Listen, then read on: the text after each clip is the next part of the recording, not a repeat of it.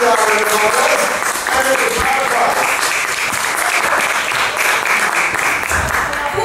name is Timmie Callais. I'm the director of Work in Progress. So I thought it might be interesting to get a few people's, this is a very different process. As you know, we built this all from improv and Myesha technique exercises. So does anyone have any questions for the cast? They're dying. Hey, so when approaching this work in rehearsals, did you ever find difficulty with improvising? Like, did you ever have days where you guys just could not come up with anything, or the ideas just weren't as fresh or on point? Yes, there were days that we struggled. Honestly, when I started this process, I really struggled with it because there wasn't a script to go to where I could make up my character. It was free range. And so I feel like getting used to that was the big hump in our process, you know? I think the first week was the hardest because, like she said, we didn't have any script to look at characters or whatnot. So when our first scenes, we would improvise our first scenes, I didn't really know much about Violet and I's relationship. I knew that we fought in the first scene, but we didn't understand where the tension was coming from, or the past history. Yeah, or the passive aggressiveness we had between each other. So then when the second scenes came, and Tyler and I improvised, and we just kept building the story and building the story. That when she saw our scene, because we got to present our scenes to each other at the end of each week, she realized that our parents were dead. And then when I saw her scene, it was funny because she had said that our parents had died, and I was like, oh wow, that's really funny. And so then we were trying to figure out how they died, and we both instantly agreed without even talking that they had died in a car accident. And I had said, okay, well, it's going to be my fault. And I don't want it to be your fault. I want it to be, I don't want you to have to take all the blame. And so then we were like, oh, okay, well, maybe there's a situation where it could be both of our faults, and we both feel like it's that way. So when we were presented the scenes from each other, we learned a lot about our characters through what people said about us. So that's, at least for me, that's how I built my characters, through what everybody else had to say about me. I struggle more than anything with relationships with people because Lee is the leader. So she doesn't necessarily have a super close relationship with anyone, just has a different relationship with each person. Well, in the beginning, we didn't know you were the leader. Remember, you struggled because they had sisters and people in love. And they were secret lovers, and I was like, well, what am I? And then it just kind of was like, you have to be the leader. You're the leader. Yeah. And then I wasn't there to lead up Toby, so I had someone that I could love. Sorry for all the sexual tension with her. She's channeling me.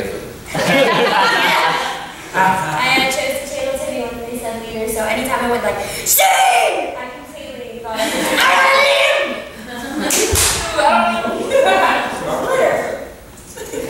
Yep. As a director, when you're giving them a situation like you usually do in improv and then turning them loose, is that, I'm trying to understand actually, how it began. So the audition process, we did a few improv exercises, and then I sat one-on-one with everyone. And then we did some Myesha work, which basically is just two people standing looking at each other and trying to dig into each other's souls, and you make an accusation and you're hurting, so the person has to repeat it, you repeat back and forth, and you sort of build this conversation based off of a repeat.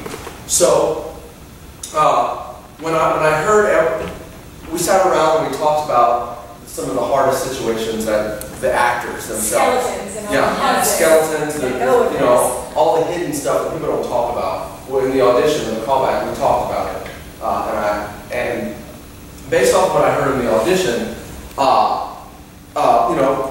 there was a sister issue, so I figured there had to be sisters. So I sort of put a seed in each one of their heads, just sort of a character to start to go off of how these 6 actors would mingle together as an improv troupe. Well, there has to be sisters, so you two are sisters, and there was dealing with loss of love or feeling love, so that had to be an issue. And then the homosexuality, so how can we get those two stories together? Actually, the one I gave you, it evolved, because your thing was just that, right, that you got cast a lot as a man, and now that, and you know, I sort of gave him just tiny little sparks to start brainstorming on, and then when we got together, what really started to take form was when we had them in the Myesha exercises and face-to-face, and they chose objectives. What do you need from this person in the scene? Well, I need my sister to treat me like everyone else. So you say, I need you to treat me like everyone else. And your objective was, I need you to have confidence. I need you to have confidence. So they repeated those two lines back and forth, and based off of those two lines came that first scene with the sisters, with the book and writing that. So it was very open-ended at first. Well, and it was also really inspirational in the fact that when we took that circle up and we all divulged in each other's skeletons, and I mean, this is stuff that, besides these people, I'll never tell anyone in my entire life. It's just that stuff you put under your bed and never talk about. Under the rugs. And once everyone's stories were out, we had been bawling for at least 2 hours hearing everybody's stories. What was really cool about this process was we took those real-life stories and put them into the play. We might have switched, so my story might have gone to Sarah, or it might have been split between Myesha and Shannon, but my story and her story and all of their stories are actually in the show, and you want to do their story justice because you know they're in the show with you, and you know they're on the stage, and this is the hardest thing they ever had to go through. And so it was really comforting and inspirational, I guess, on my part to know that I'm actually delivering someone's real life story right now. The audience won't know who it is. Yes, for instance, Sarah, I don't want to, but Sarah's mother passed away some years ago. So Sarah knows what it feels like to lose a parent, whereas Shannon and Alexis have no idea. But Sarah, who knows what it feels like, was the one saying that she couldn't possibly understand what that feels like and telling Shannon that she's violent, that she's so strong. So there was a sharing of the stories. No one, I mean, there were a few times when people were actually acting their own stories. Right, it was them. But for the most part, it's a sharing. And Lee kind of told Timmie's story for some of not his huge struggle, but I know he's always struggled because he is the leader of the improv troupe, with friendship and being a leader and how you have that fine balance. And so as Lee, I was able to talk to him about that and try to show that in the show that it's definitely a tough line to walk. And I got to look in those shoes and it's tough. So your scenes keep together, and a lot of your dialogue, is it different every time? Yeah, yes. Yeah, it changes every night depending Yes. We try and top ourselves every night.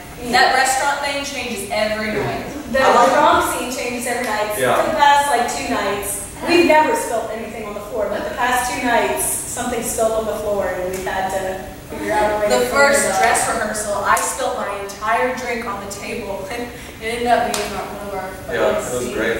I like to think of it as you're painting, we know what picture we're painting, and we have a palette of colors that we know that we have to use on that picture. So each individual scene is its own painting, and we know what colors we have to use. It's just I've given them the freedom on Which color paint works. which color, yeah. So the stuff that works, we've sort of figured out, excuse me, by just doing it over and over again.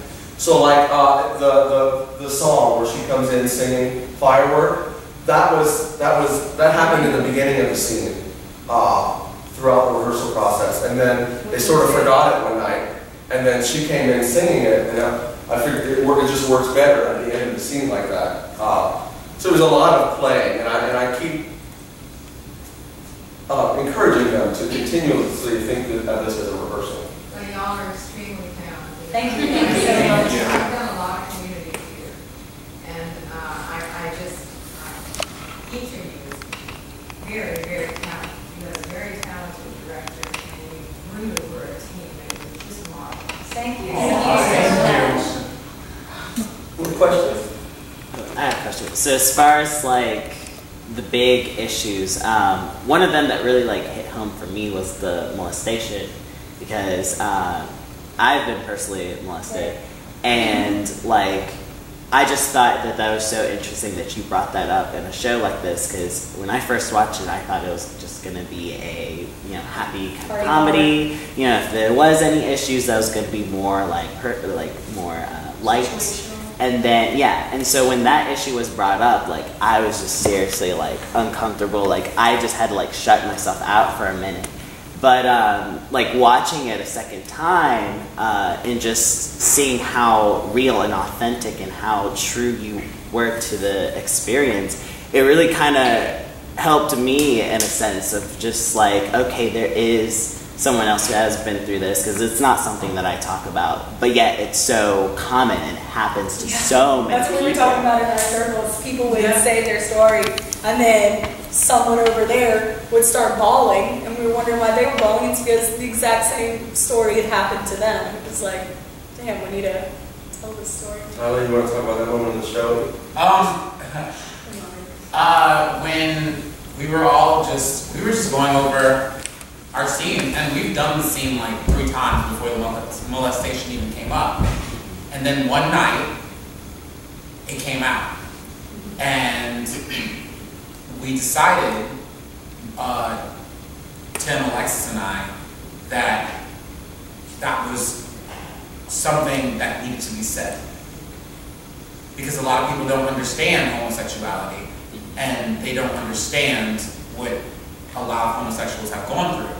So we wanted to put that out. And my struggle as an actor was getting that story to come across as genuine and not as something that, oh, we just want you guys to cry, so here it goes. Yeah. You know?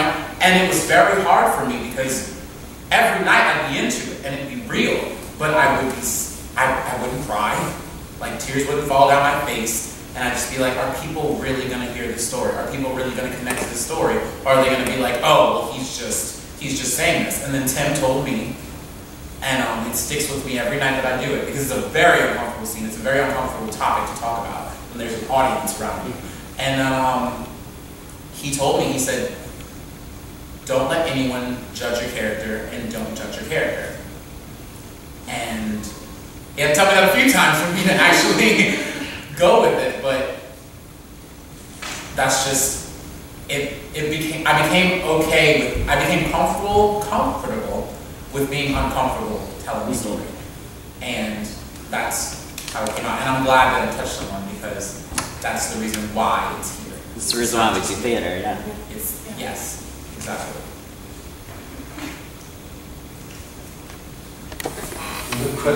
Don't make me cry again. Okay, so You're so sorry for letting me see you. Don't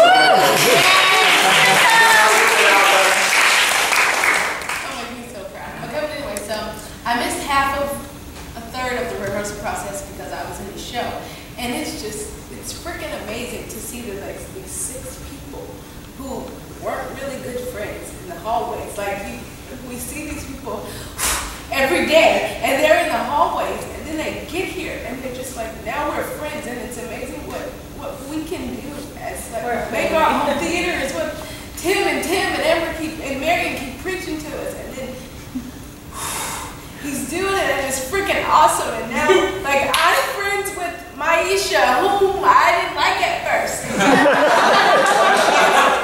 She's a little abrasive,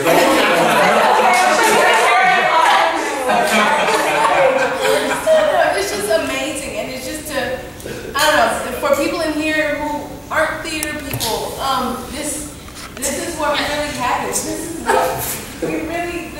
You don't like one person a day, you work with them, you get to know who they are, and then you love them, and you kill anybody who says anything bad about them. I don't know. And that was a big thing about this show. You see the outside of everyone, and you're quick to judge them. You're like, oh, I just don't like this person. And then you hear their story, and you're like, oh, so that's why you're a bitch. And then you get to know that person, and you're like, you're actually really cool. I never got to see it, you know? And that's like... That was one of my big things. Tim asked us, you know, what we wanted to get across in the show, and to make sure that we got it across to the audience.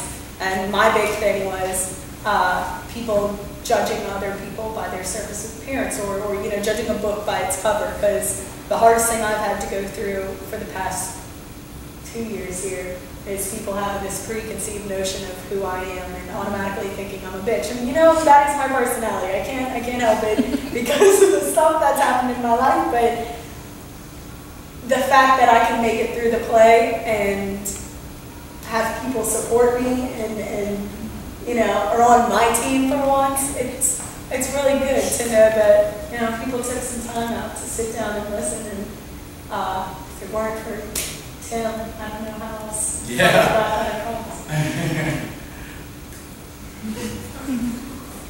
Chris? I just have a lot of questions. Okay, so I think the show definitely has like very strong potential to like be done in other theaters. Do you possibly want to take this show and workshop it in other areas? And if so, how would you change it and how would it stay the same? I have two answers. My first answer is Mr. Brian Pope here. He's a huge supporter of our department here. We're very thankful for him. He has been, for the past 2 weeks, he has been documenting the whole process on film. And it's how that video, we made a lot of videos. And actually, he's started playing around with just watching and writing down some of the best lines that they've said. Because a lot of the lines, I mean, I never said, you have to say this. But I said, that's good. That's good. Play with that. Play with that. Play with that.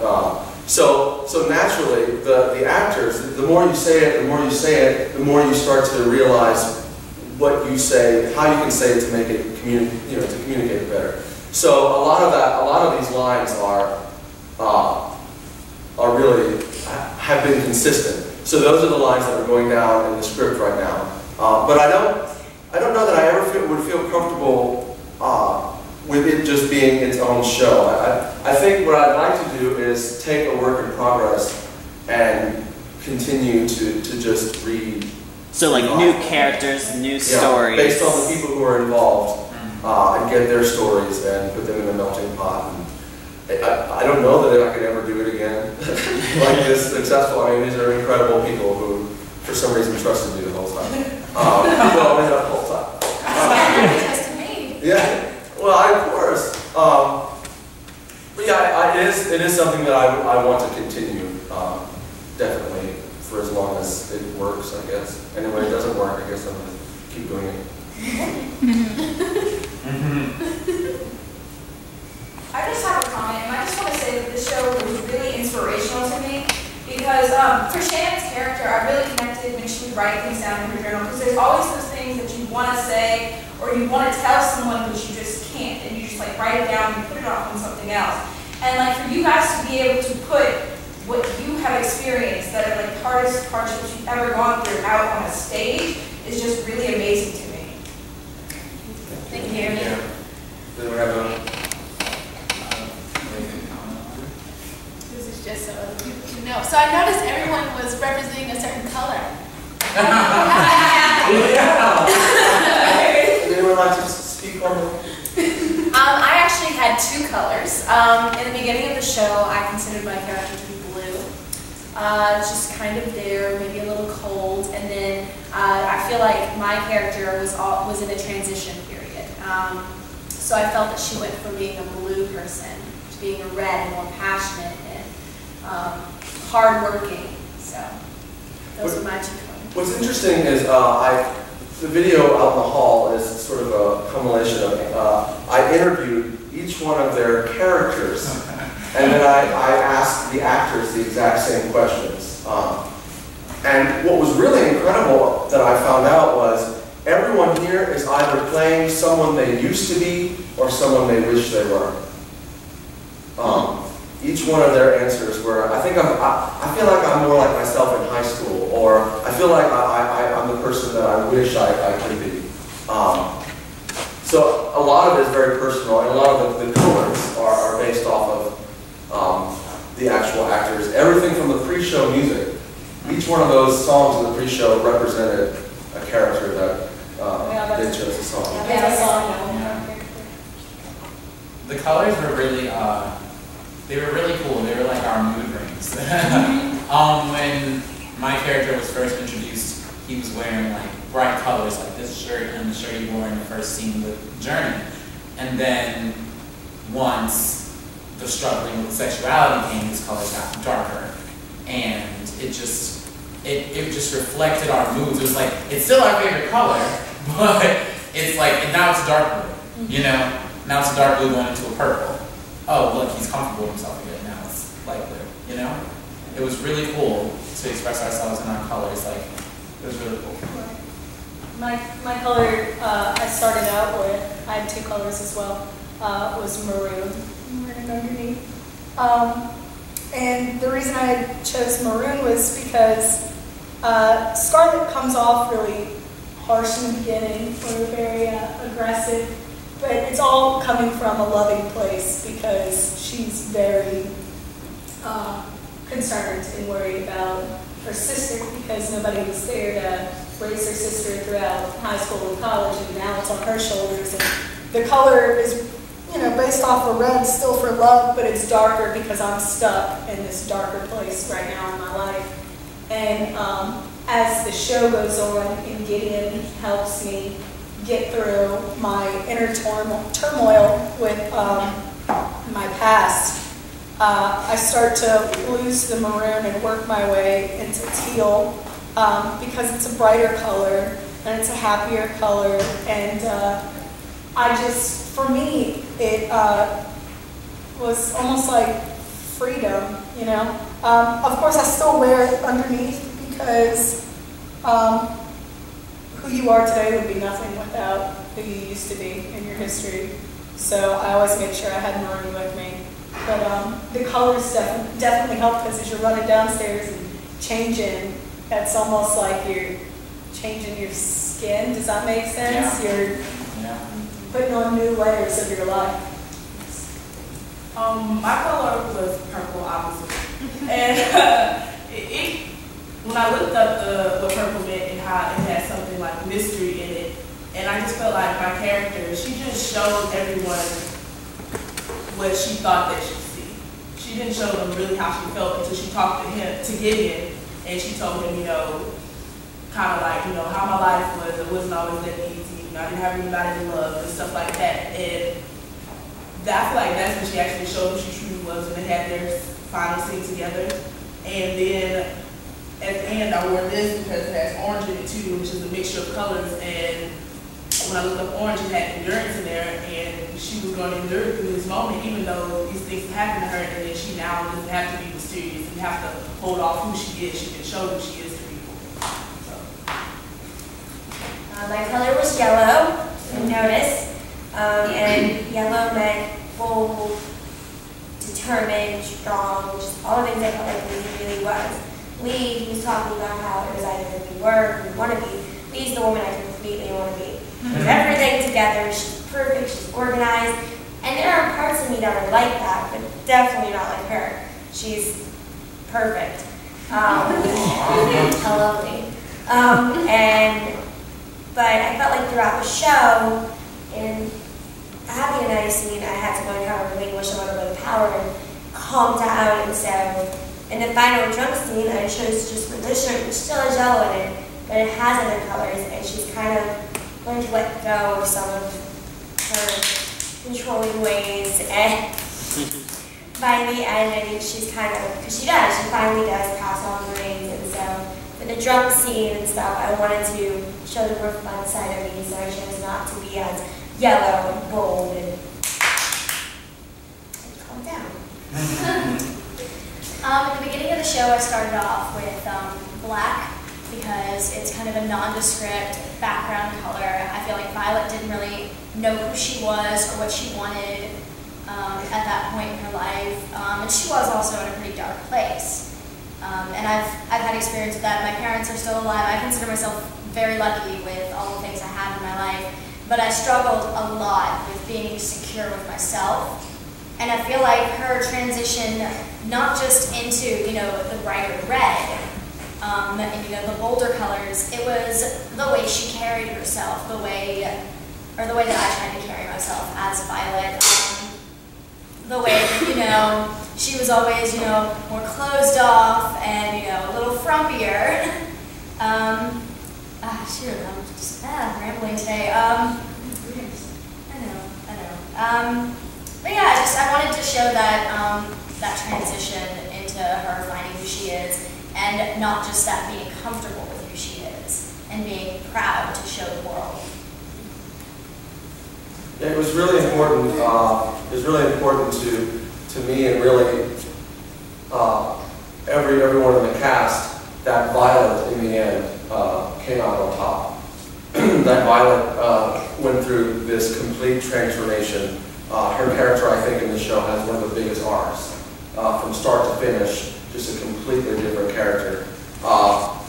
And I mean, Shannon, look, Shannon is beautiful. Look at Shannon.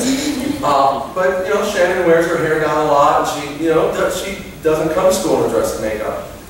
So this was something that Shannon also, we felt together that she needs to be in a red dress with beautiful makeup, her hair back. Because we didn't show you anything that wasn't already there. It's just that through Violet, I'm really hoping that to get Shannon to realize how wonderful she is and how beautiful she is. And that's really was my hope with all of this. It's one big group therapy experiment with theater.